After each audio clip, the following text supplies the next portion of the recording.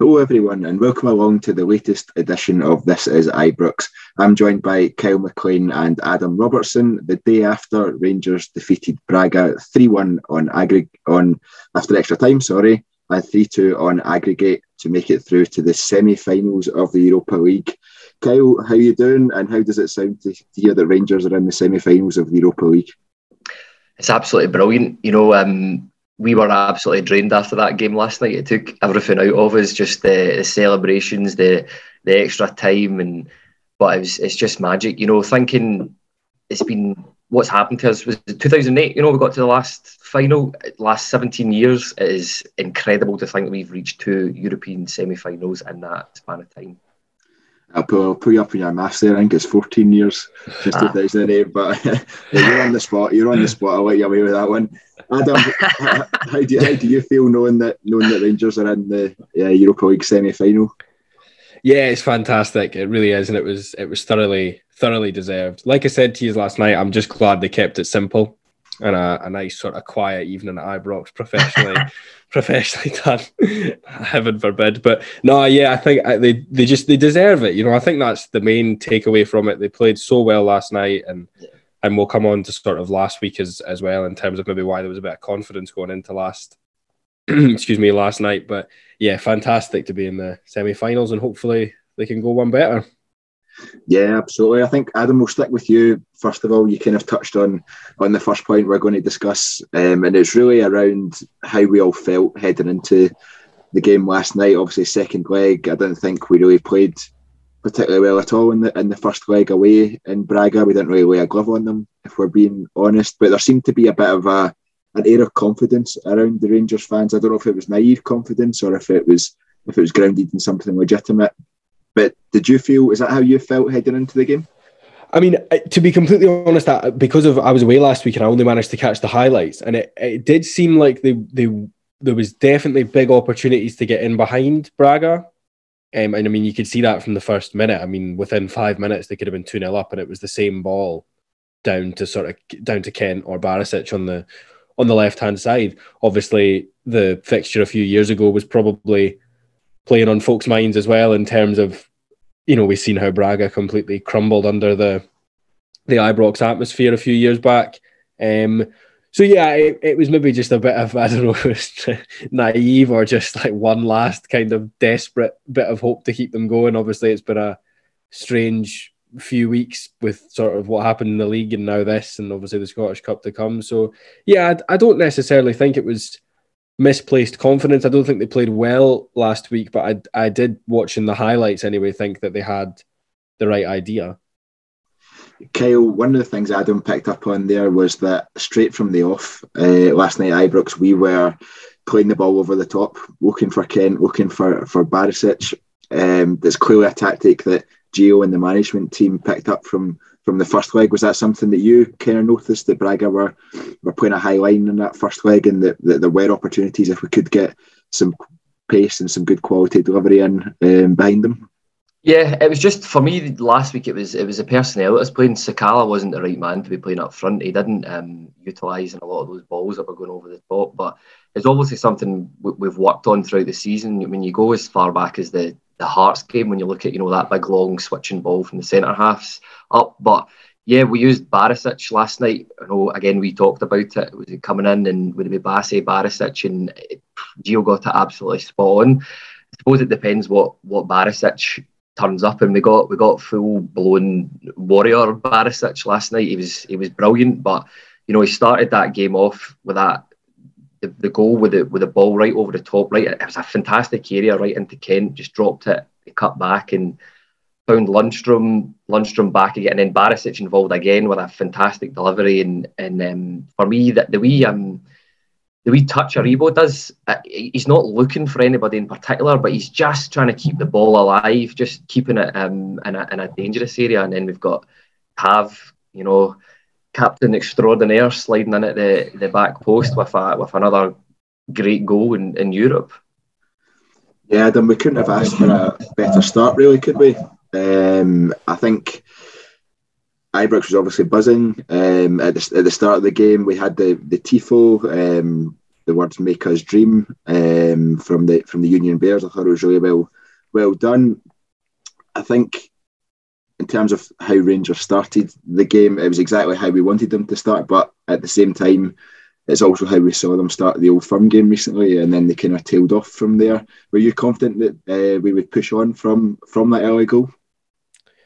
Yeah, I mean, I thought that. I mean, obviously, it was the perfect start. Yeah, the Old Firm is playing on your mind, but you know, you have to just kind of take that game for what it was. You know, it was a separate game. They can't just. I don't think it's a kind of thing that would become a symptom to sort of score a goal within 2 minutes and then concede 5 minutes later. I think that was a kind of it happened in the Celtic game, and they should have dealt with it better then. But I think last night, when they started like that, there was no reason to sort of believe they wouldn't go on. And also, I've kind of said it before in the podcast that they just, you know, that they treat that competition as that competition. It exists in its own little bubble, and there's no reason to, you know, they've beaten Dortmund, they've beaten Red Star, and now they've beaten Braga. There's no reason to think about any other games that they've played domestically, really. I mean, aside from anything else, they're such different games 9 times out of 10 because teams don't come out and play. So, yeah, when the first goal went in, and then the second, it took me about 5 minutes to realise that what should have been the second was not a goal, because I was on another podcast with the radio, and I seen it was 2-0, and I was like, all right, good stuff. And then about 5 minutes later, I was like, oh, it's still 1-0. Yeah. So yeah, but no, I had every confidence they would go on after the way they started. Yeah, I think from just touching on that second goal, that was kind of the next point we're going to come on to. Kyle, the game, we felt like it looked a wee bit harsh, that it was given as a handball. We were up the other end of the pitch, but we actually felt perhaps it hit the hand of the Braga player rather than Barisic's hand at the time. Having seen it back, it does kind of brush his knuckles. It barely touches his hand. I suppose by the letter of the law, it is a handball in the lead up to a goal, so then it should be disallowed, but it did seem really harsh. Yeah, it was soft, but there's no complaints from me in that. VAR has been good to us in this tournament. I mean, what I like in that too was the penalty that Dortmund conceded against us with the boy handballed in the box. It was a nothing thing really, and you'd be raging if it goes against you, but VAR was correct. It was used correctly, and the goal shouldn't have stood, albeit very softly. Fantastic finish, by the way, and another fantastic ball in the box. It was a great header by Kamara. It was just really, really unfortunate that it didn't stand. Yeah, and we continued to press, and we were all over them really for that full first half, completely controlling the game. They were struggling to get out their own half at all. Any sort of possession in our half tended to be not even reaching the final third, which was ideal. I felt like we were set up in a good defensive shape, and we weren't really allowing them to come up for breath either, which is something that we've tended to let teams back into games, I think, this season in some occasions, but that wasn't something we did last night in the first half. Anyway, Adam, coming to you, I think I'd have to say that's probably the best first half of football I've seen from us this season. Yeah, definitely. Yeah, there's don't think there can be much debate about that, really. It's hard to think of another game where they were so just completely and utterly dominant over a team who, you know, the previous week, I mean, I don't think Rangers were outplayed last week, but Braga obviously did create more chances than they did last night. I mean, I think their XG was something like 0.68, and that was at the end of the game, so I can only imagine what it was in the first half. But yeah, just didn't give them a minute's peace, but it also just shows how much, you know, obviously the St Mirren game is a completely different game, but it does just show how much confidence must play a part, because I mean St Mirren were grim, but it still shows that just going in with a 4-0 win has obviously helped. Yeah, I think so, and I think obviously we saw with Barisic what a bit of confidence and him can do in terms of his performance. I think if he'd been thrown in from the cold basically into that game, I'm not quite sure we see the same Barisic that turned up last night. As I said, we continued to dominate. We should have scored for the second time. Kamara, I think it's the typical Rangers template corner. Tav's whipping the ball in, Joe Aribo flicking it on at the front post, and the striker It's normally Alfredo Morelos moving in at the back post to just tap it in. Tamar Roof somehow manages to hit the crossbar. It doesn't go in, and I think I'm almost standing there thinking, I wonder if it's just not his night. He was getting in all the right positions, and he was having the attempts at goal, but obviously the disallowed goal, and then missing that one from close in. It was Kyle. It was a bit of a how do we put it? I think it was a bit of a shock to the system that Kamar Roof didn't score that one. Yeah, it was an absolute sitter, but having watched it back, I think he sees it very, very late. He's not quick enough to react to it, but we've talked about it before. I know you and I have been down to see him when he was playing at Leeds. We waxed lyrical about how good Roof was. This is his bread and butter. He should have scored it, but he was unfortunate to hit the bar, but he made up for it later on in the half and later on in the game, to be fair. Absolutely. I agree. Sorry, I was just going to say I agree with Kyle there that seeing it. I remember when I watched it live, I was like, "Oh my days, how has he missed that?" But then seeing it back, I think he hit it the right way, because I almost thought should he have really went low and went with his head, and then I thought, or could he have just? But I think he's gone for it the right way. I think it's very unfortunate. Yeah, I think so. But he proved pivotal again for us. A long ball in between the centre halves, which is one of the areas we seem to try and target. Calvin Bassey brings out a defence, plays a raking pass in between the centre halves. Somehow, much to my amazement anyway, in the stands, Kamar Roof is then through on goal, nudging the back, penalty to Rangers, and a deserved red card, I think, Adam. Yeah, it looked like it. Yeah, I mean, it seemed pretty stonewall. He's through on goal, and I think it was Ramsey running next to him, so he maybe would have even squared it to a sort of open goal. So yeah, I mean, it's just the same ball. It's kind of interesting though that Braga essentially haven't changed from, because I remember when Rangers beat them 1-0 in Portugal, the goal was, I believe, Hadji just played it over the top to Kent. So it's quite interesting that they've been through. I mean, Carvajal wasn't in charge back then, I don't believe. No. So to sort of go that length of time and still be getting caught by what is essentially the same plan is not great from their point of view, but obviously great for Rangers. Yeah, absolutely. James Tavernier steps up. There was obviously the sense of how big a moment this was going to be in the game, Kyle.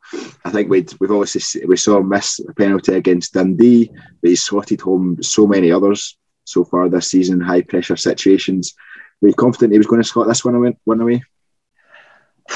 I don't know. I'm never confident at penalties, regardless who's taking them, to be honest with you. I mean, you sit next to me. I often sit with my peeking through my hands, watching them, but I more often than not know people have scored by the cheers. But it's when we, at the game, I wasn't actually sure where he put it. That was the thing. I mean, again, having watched it back now, the keeper nearly got his foot to it, but it was a brilliant penalty again, right down the middle. It's just you've always got a bit of when it goes down the middle, but it obviously works for him, and he's confident doing it. And it was just the noise when that goal went in. It just elevated that. That's the loudest I've heard Ibrox this season when that goal went in, just knowing that it was really, really on, and it was all we deserved from that first half performance. If we were leading that 4-0, there would have been no complaints, but I think 2-0 going into the second half, it was all we deserved. Yeah, Adam, I'm going to come to you with two kind of separate questions here. Firstly, 2-0 up heading into half time against 10 men. Got the lead in the tie as well as the game itself. Must have been really confident as we headed into the second half. And secondly, just a word on James Tavernier. 6 goals in the Europa League so far this year, all in the knockout phase. I believe he's the joint top goal scorer in the competition at this stage, and I think he's one of only 2 that are left in the competition that are still on the charts. So he's got a real chance of the golden boot for the Europa League. I don't know if that's a thing or not, but he's got a real chance of that top goal scorer accolade. It's quite incredible for a right back. Yeah, I mean, just on your first point, I thought 10 men, surely they've kind of got this, and then we'll sort of touch on what happened later. But it was it ended up being quite an odd, because it was probably the most dominant I've seen Rangers in Europe since sort of Europa League adventures began under Steven Gerrard a few years back. And yet at the same time, it ended up being quite nervy. I mean, they were more in control than they were against Dortmund or Red Star. But no, I was confident up until the corner that they had and they scored from, that they were going to get the job done. But yeah, I mean, on Tavernier, it's hard to actually talk about him. You run out of superlatives to describe the bloke. I mean, he's the best. If I was to make a sort of all-time 11 of Rangers players, based on what I've seen, you know, I'm 23, so I've kind of seen some really good teams and some not so good teams. But I mean, it would be him without a shadow of a doubt. I mean, just time and time again, he steps up when he's most needed. He drives the team on. I think, you know, a few years back there was questions over him defensively, rightly so, but he's answered them. And yeah, I mean, there's not much else to say. I mean, he's a right back. It's ridiculous, really, the numbers that he produces. I know he's taken the penalties, but even so, you've still got to score them. And I mean, the first goals are, I mean, Kenny Miller was in BT Sport, and Ali McCoy. I mean, you would expect them to score that. It's ridiculous. And yeah, he deserves everything, all the plaudits that comes his way, and hopefully he can be lifting it in a couple of months. Yeah, I don't think there can be any argument that he fits into sort of Rangers legend status for me. Kyle, one thing before we move on to the second half, I just wanted to touch on. I really liked how Gio and the management team were using Ryan Jack last night, almost as a defensive foil for James Tavernier to allow him to push up. What were your thoughts on where Jack was sort of positioning himself, how he was picking up the ball, and how he was sort of impacting the team's play? Yeah, he was brilliant. Gio got it tactically spot on last night. It was really clever, you know. What he was doing was every time Tav was going forward, Jack was sort of occupying that right back position, just covering for him, which was where we got a lot of our success from. A lot of the interlinking play came from it. I think a mention's got to go out to Lundstrom as well, who was almost doing a similar role on that left side at times. But the two of them were brilliant. You know, I was shocked to see Jack coming off when he did, but yeah, he was superb last night, and yeah, we got it spot on from the coaching staff. Yeah, so we've 2-0 up at half time, 2-1 up on aggregate. Everything's looking swimming for Rangers up against 10 men. I think we were speaking in the stands, Kyle, but all we need to do is come out and keep up the tempo, get one more and kill the game off. I think we came out and kept the tempo up, if I'm honest. I think we didn't get slacking off on that front. I think the issue was actually just finding that finishing touch. I think the best chance, we had several chances. I think there's too many chances to list really throughout the half. But another disallowed goal for Kamar Roof.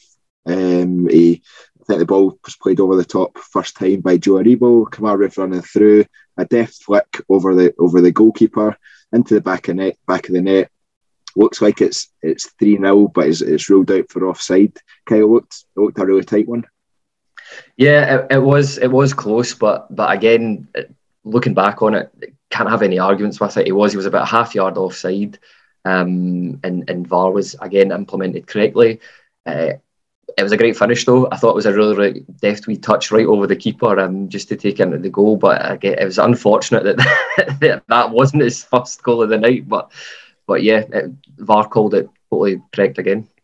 Yeah, Adam, we continued to dominate, creating chances, just not finding the back of the net for the rest of the half, up to about the 77th, 78th minute, I think, when Gio van Bronckhorst made his first changes of the night. Ramsey and Jack coming off, that seemed to unsettle the team a little bit, perhaps surprisingly from my perspective. What were your thoughts at that stage? Yeah, they did start to look a little bit ragged. I wouldn't necessarily say that Braga started to dominate play by any stretch of the imagination, but there was a lot more second balls, maybe not being won, or just all got a bit scrappy. But even so, their goal was not deserved. It wasn't coming in the way that, it wasn't like Rangers sort of gave up and were pinned back. It was just, they went up the pitch and earned a corner, and sadly they've scored from it due to a bit of poor marking, I think. But yeah, it's just one of them. It's something they'll obviously have to just be wary of as they move forward. But yeah, they got there in the end, but they were completely dominating. Like you say, you know, the performance itself. And I mean, Roof is so marginally offside. I completely agree. He is offside. Obviously, that's you can't dispute that. But no, the performance was brilliant. Even Ramsey's chance at seeing that back, I don't know if he could. Yeah, I don't think that was a foul. He could have taken it better, but I don't think it was a foul either. I think the goalkeeper did very well to kind of dupe the I think his momentum just sort of. I mean, he's running full tilt at the ball, so he's not going to just stop as soon as he hits the ball. So, yeah, I don't know. It's one of those where the keepers always tend to get the benefit of the doubt, maybe where they shouldn't. You often see it at corners when big sort of, you know, everyone's entitled to jump for the ball, but I think he's maybe got away with it a wee bit there, but luckily it didn't matter in the end. Yeah, Kyle, Adam's touched on the Braga goal there. I think it's a goal we've seen numerous times this season. It's a goal we've lamented on this podcast numerous times this season. I think it was scrappy play, scrappy defending from ourselves, and in the build-up there was 4 or 5 occasions where the ball could have been cleared before it even gets to be in a corner. Ball eventually goes out for a corner, and all of a sudden you do sense the nervousness in the stadium. I don't know if it transfers onto the players or the players it's transferring from the players to the fans, but there's a real sense of nervousness at that point, and the goal kind of came out of nowhere. I think it was a first shot on target, if I remember correctly. How disappointing was that at that time in the game, and how did you feel at that stage? You know, it put me, the next 40 minutes for me were not enjoyable after that. I had the jitters a wee bit, but it's just, as you said, we've seen this goal multiple times this season. It's so frustrating watching it back because there was multiple opportunities to clear the ball away and to deal with the danger, and we just didn't deal with that. Even if you look at the corner that they got as well, I mean, it was a great delivery, but could we be doing better in that corner? I just felt that the boy that scored it, there was nobody really round about him. Sort of Goldson made a sort of half chance. I think Kamar Roof was actually marking him, which I'd be maybe querying that because he looked about 2 foot taller than Kamar Roof when he put it in the box. But yeah, you know, the main thing for me after that was that the heads didn't go down for us. I mean, right up until 95 minutes, was it? You know, we were still attacking. Ryan Kent was still putting the ball in the box. And that was it. And, you know, I'm sure we'll go on to talk about the extra time. But, yeah, it was a really disappointing goal to lose. Kicking the stones. Yeah, Adam, like Kyle says, it could be a bit of a sucker punch at that stage of a game where you've dominated and you had 2 goals disallowed and you've missed umpteen sitters and all that sort of stuff. It can be a bit of sucker punch when you lose your lead in the tie at that stage. I thought we did well to react quickly to that and continue to play our game. Yeah, I completely agree. Second everything Kyle sort of said there, if you'd been watching that game and you didn't see the sort of score, you would barely believe it because they just came out of nothing and Rangers just carried on playing the way they were playing. I think everyone was probably desperate for them just to nick it in the dying kind of minutes there, which would have been no more than they deserved. But yeah, I think probably we could look back in a few months. It could be quite a big step because their heads have gone down. I think, particularly domestically, their heads have gone down at times. The Old Firm being a sort of prime example, really. But yeah, they just kept going, and that's testament to the team, really. Yeah, as we said, obviously finished the game after 90 minutes. Finished 2-1 to Rangers, 2 each on aggregate, which meant extra time. Absolutely not what any Rangers fan was wanting from a nervous perspective, but also from looking ahead to the Scottish Cup semi-final at the weekend with the quick turnaround. But we came out in the second half. We have to remember we were against 10 men at that stage as well, so they were going to tire. They were really struggling for much of the second half outside of the goal that they scored to get up the pitch at all. So it was really all on us to take the onus of the game to them, and we're experienced in doing that in the league, but obviously with varying, I think it's safe to say, varying levels of success. So, Kyle, I think it was heartening to score the goal or the next goal as early as we did in extra time. It definitely settled me down. Yeah, it was at the time, I know we were driving back, I could not remember this goal at all. It was just all a bit of a blur to me. But, you know, looking back on it, it was a brilliant goal. What makes that is the ball from Kamara to Aribo for me. I mean, that is just such a clever ball in a really, really dangerous area. That, you know, I think I can imagine the two of them in training just, you know, mucking about and playing those sorts of passes in the wee five-a-side games that Gio does. And it was really great. The speed of the ball as well from Aribo across the front. You know, I don't even think he took a touch. I think he just hit it first time right across the face of the goal. And it was into an area that I feel like a broken record. If you put the ball in an area that's dangerous, when Kamaru's in the box, he will make chances. And for me, it was the best goal of the three out of the night. And again, I thought Ibrox was loud in the first goal. It was Tonto, and that when that one went in, there was limbs, it was dentures and bones and all sorts flying about, and that when that happened. So yeah, it was really, really great to get that goal, and again, no more than we deserved at that point. Yeah, Adam, I don't think it was any more than Kamaru deserved as well for his performance. I think that was potentially his best performance for us in the Rangers shirt so far.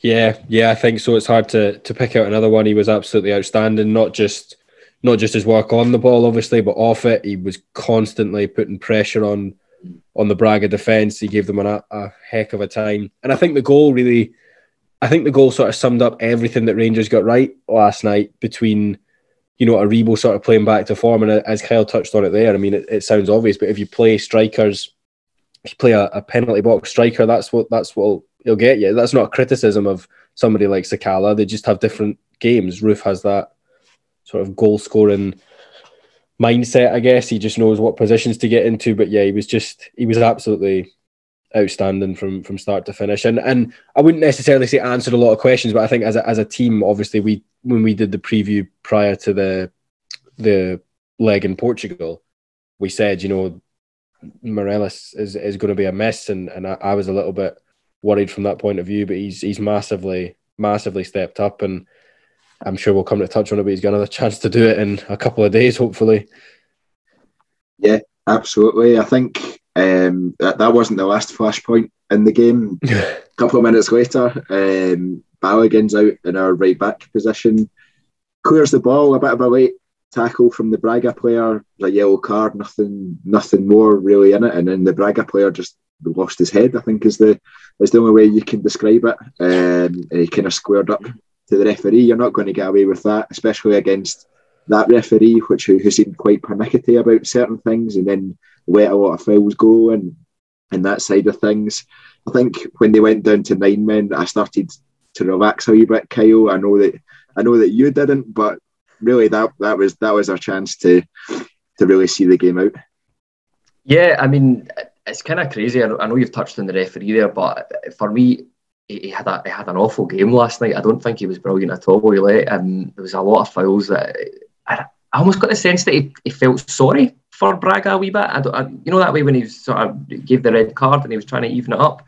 I don't know if there was a bit of that, but what that reaction to that yellow card from that Braga player is insanity in a football pitch. I didn't actually, again, until I watched it back, I didn't actually realise how bad that was. I mean, I don't know why you would do that. He's totally lost his head, and you'd be fuming if that was a Rangers player. And I'm just glad, you know, it wasn't a great challenge on the guy by Balogun, but Balogun just sort of kept his head and walked away and dealt with it. And I think that's what frustrated them even more. But we're 3-1 up at that point, 10 men. They've got 10 men.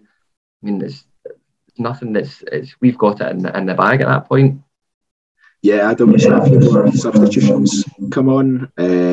Fashion Sakala was one of those that came on. Scott Arfield as well. Fashion Sakala, I thought actually did quite well when he came on. I think that, I suppose he's playing against 9 men, so you can't really give too much credit for that one. But he was taking the ball and he was being really positive with it, and he was creating chances and taking shots. I think Scott Arfield had 10-15 minutes to forget.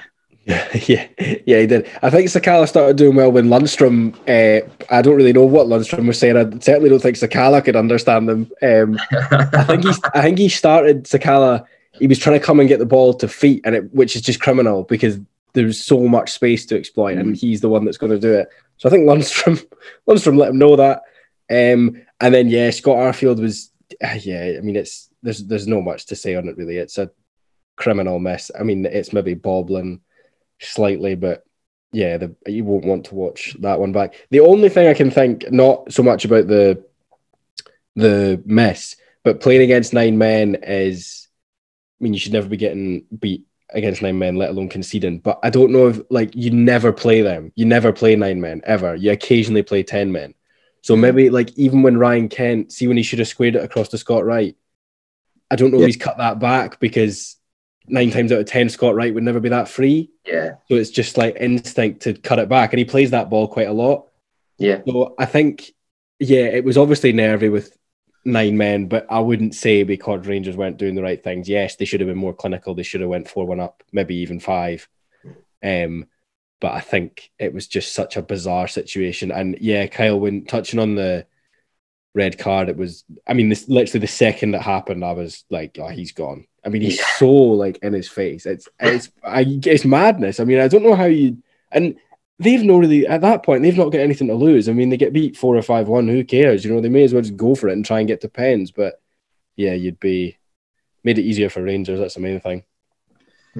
Yeah, so I think we've covered most of the instance from an action-packed game. So Rangers run out 3-2 winners on aggregate, and that takes us into the Europa League semi-finals. I'm not sure we've said that quite enough yet. So before we move on to, I think we're taking on RB Leipzig in the next round. It's going to be a really tough tie. I think it's safe to say Rangers are underdogs. But before we come to that, Kyle, I just wanted to touch on the importance of getting through that Braga tie and the fact it means we're seeded in the Champions League qualifying rounds for both stages next year, should we finish second in the league. Yeah, it's huge. Anything that will make it easier for us to get in the Champions League.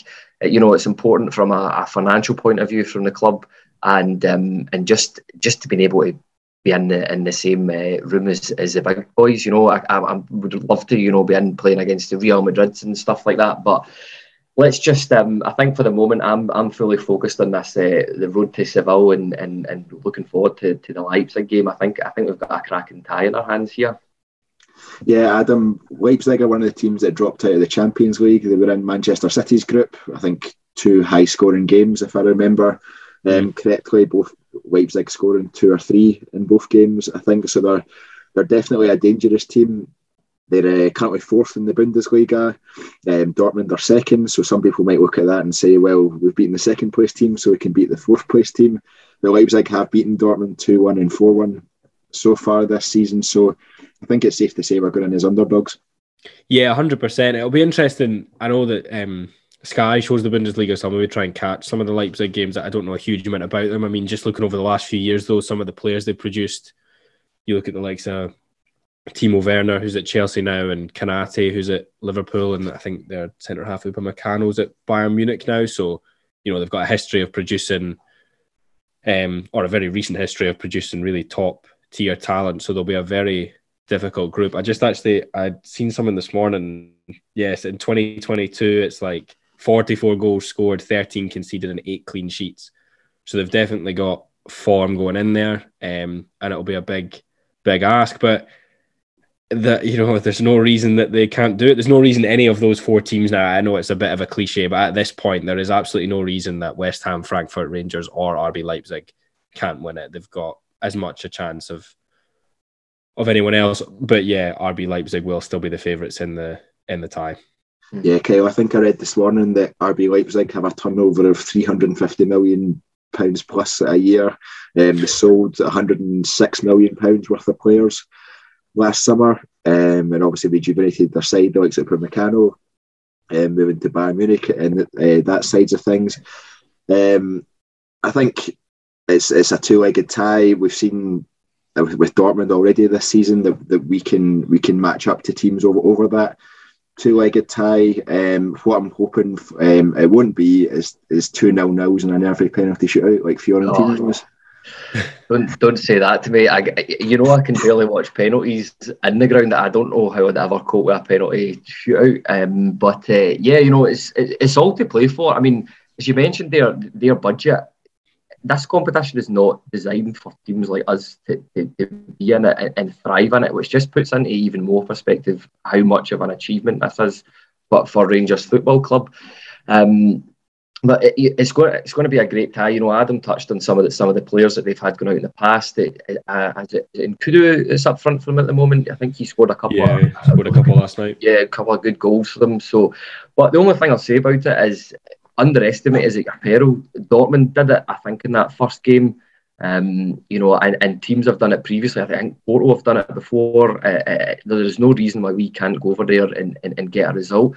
Dio in Europe, I think, is a lot more astute tactically. He seems to have it spot on. I mean, there's an argument, I suppose, with the last Braga game, but even if you look at I thought the Slavia Prague game, or Sparta Prague game, sorry, in his first game, I thought he was brilliant in that. He came in and he did what he needed to do, and I think, you know, as Adam's touched on it, a lot of the players are really buy into this. They see it as a totally separate entity, and there's not really an awful lot of pressure on us. And I think when there's no pressure on us, I think that's when we go out and perform and do our best.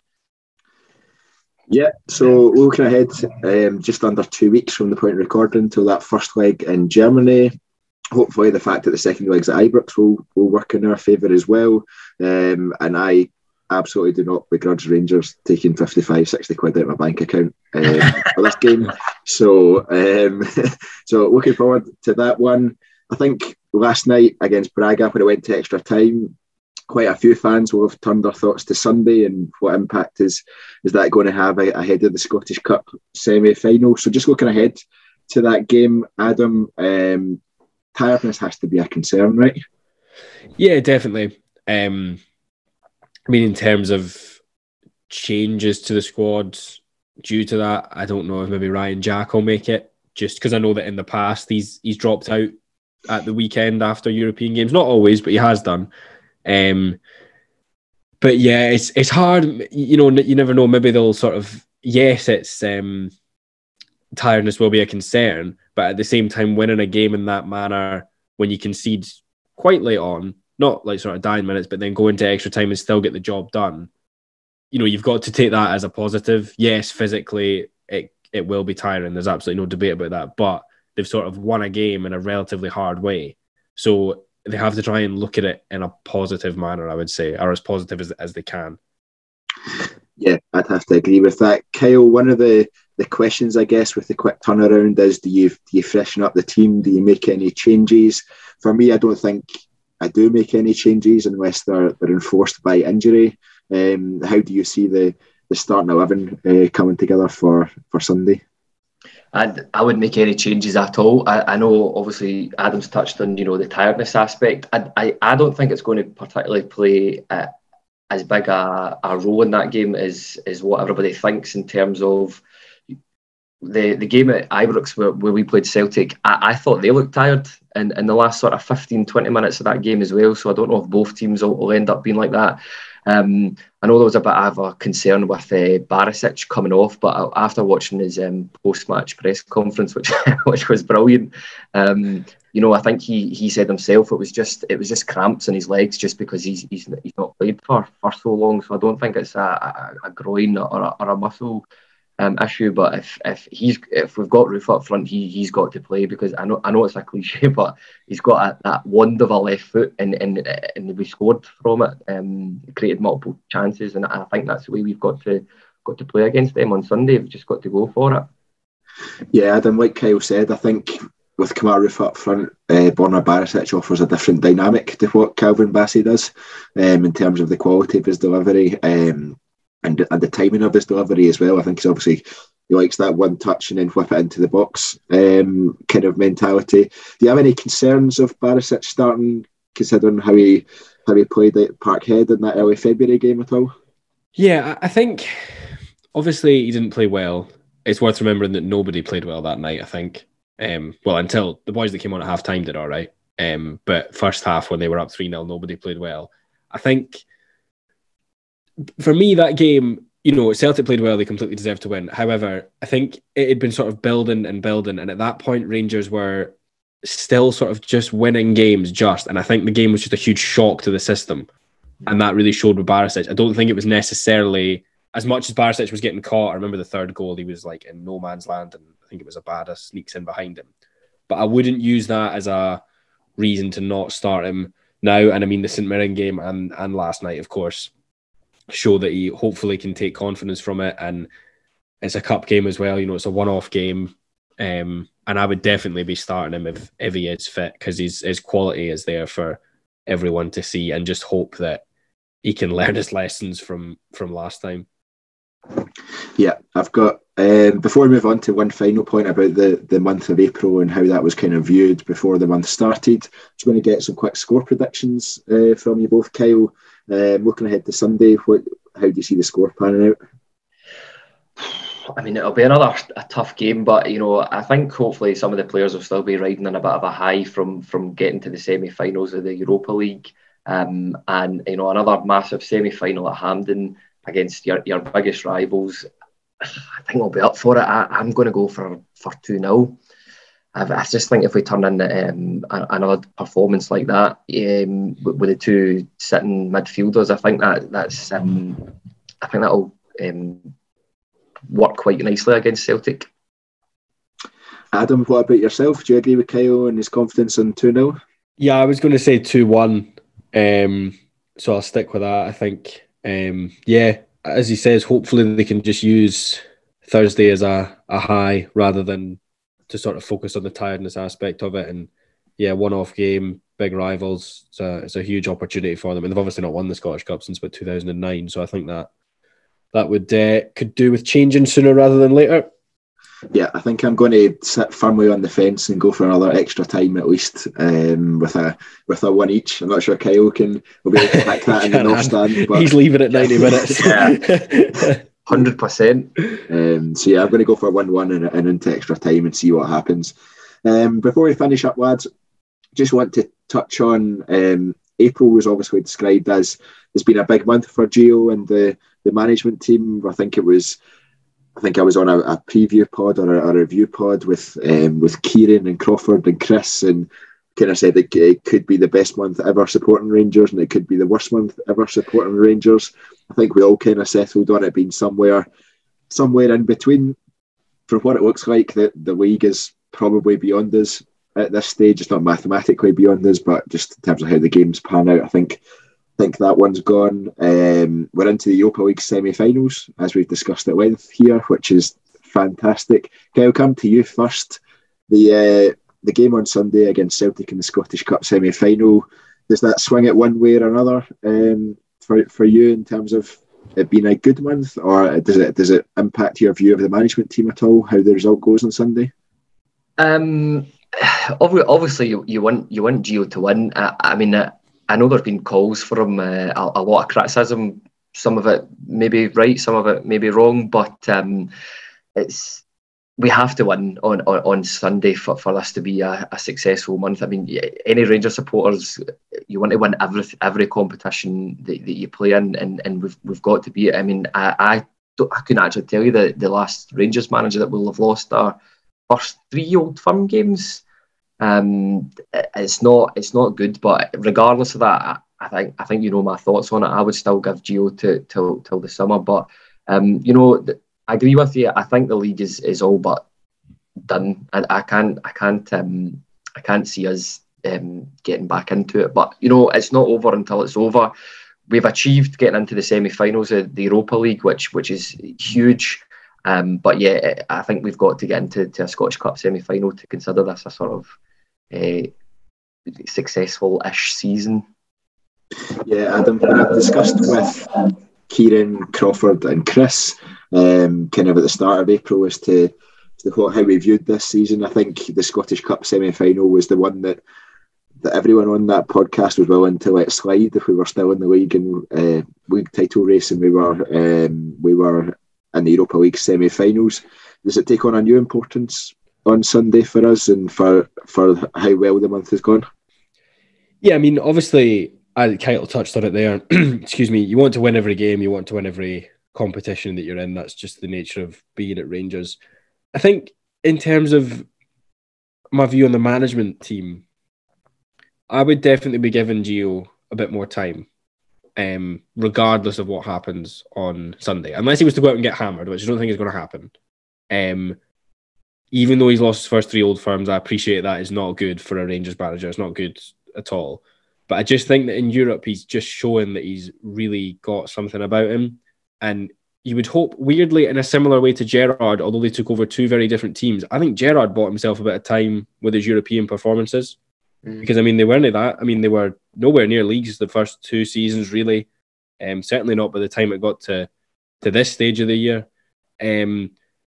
Yes, obviously it would be disappointing, and then you are putting all your eggs in one basket with the most difficult competition that you're in sort of typical Rangers fashion. So yes, I think it's a huge game, but if they were to lose it, I don't think it should be catastrophic to what we make of Giovanni van Bronckhorst. I would definitely be giving him a bit more time. I mean, I would be giving him past the summer, because I don't see the point. He's still a new manager. He's clearly got a new way of playing. I think the squad is in need of a bit of refreshing. And yeah, you've just got to give folk time. I know you don't really get it as Rangers manager. You don't really get it as any manager. But yeah, hopefully they can get the job done, and he'll give himself 2 shots at competitions. Like you say, the league probably is done. I mean, it's not done till it's not over till it's over, as Kyle said, but Celtic are far and away the favourites for it.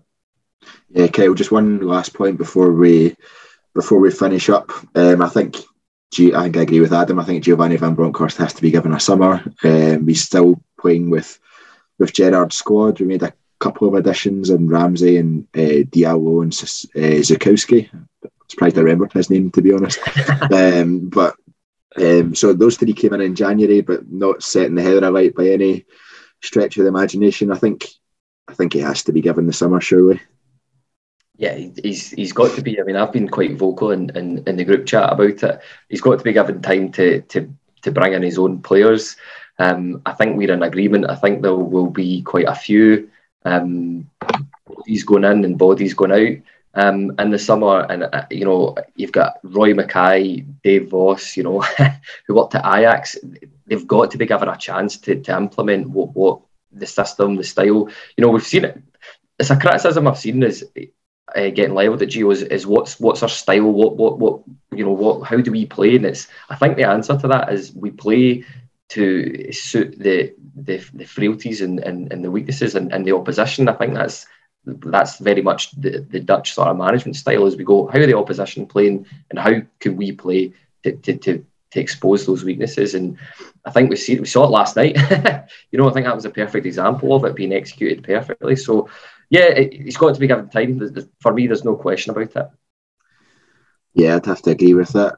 Okay, I think this is one of the longer pods that we've done, but obviously plenty to talk about, and a great night at Ibrox to talk about. Adam, thank you very much for joining us. Pleasure, thanks for having me. Kyle, same to you. Are you not sick of me by now? Not quite yet. But we're almost there. Well, thank you very much, everyone, for listening. All that's left for me to do is ask you to like the video, subscribe to our YouTube channel, and you'll get, make sure you turn on notifications as well, and you'll get an email every time a new video from TII is uploaded to our YouTube channel. Until next time, thank you very much and goodbye.